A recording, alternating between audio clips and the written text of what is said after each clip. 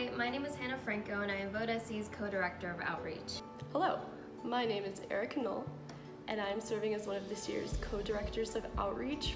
Hi everyone, my name is Ria and I'm the current VP of Marketing for Vote SC. I vote first and foremost because so many men and women before me have fought for my right to vote and for fair representation in this country. I think voting is what makes democracy work.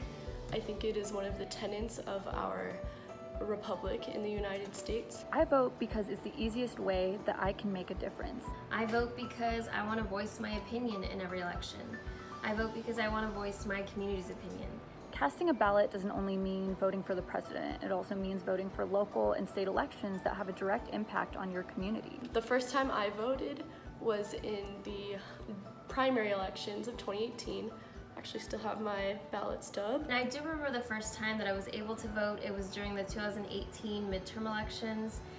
I remember in November when a record number of women were elected to Congress, being so proud that I was able to be a part of that. I remember because they had asked me if I was a first-time voter. Guess I looked a little confused there, but I responded yes, and so I walked out with a sticker and they had given me a little cupcake. Overall, it was just a really great experience. I actually even voted for the first time on USC's campus.